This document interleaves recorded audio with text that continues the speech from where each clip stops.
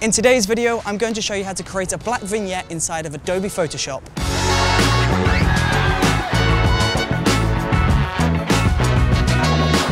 Once you've opened Adobe Photoshop and you have your image imported into Photoshop, you want to go down to this section and you want to change this to the ellipse tool. Now with the ellipse tool, you want to go into fill and you want to change this to the color of your vignette. Make sure that you have a solid fill and then go over to the stroke and make sure you remove the stroke. Now go over to the top left corner, hold down and pull this down to the bottom right corner, and this is going to generate an ellipse for you.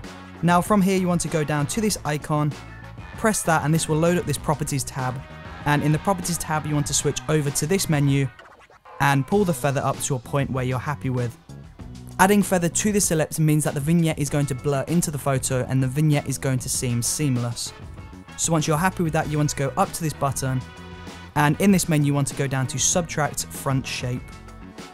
And there you go. That is how you create a vignette inside of Adobe Photoshop. It's really simple, really quick, and really easy.